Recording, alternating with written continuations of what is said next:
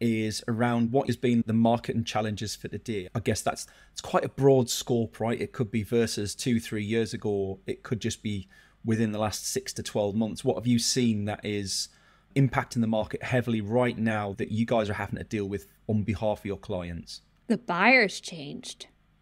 How the buyer buys has drastically changed. It's a buyer's market. It's like when you're buying a house, right?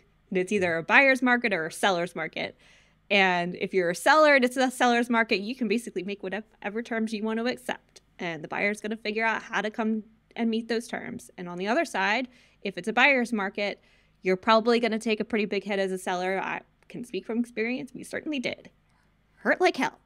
But that's where we are. We're in a complete buyer's market right now from a B2B tech marketing world, whether it's SaaS or a more enterprise product. And it's because they have a lot of choice, maybe too much choice. I don't know.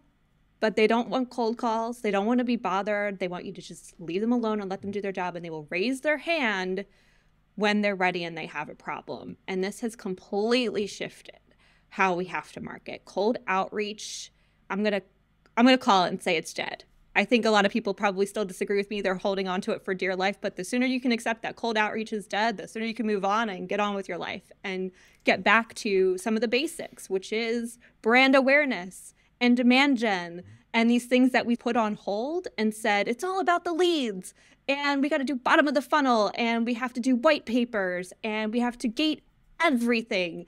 And those days are gone.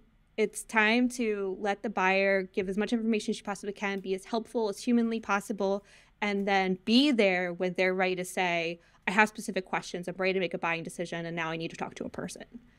That's really been the big shift since, I would say, I think it started right before accelerated it, and now it's here to stay.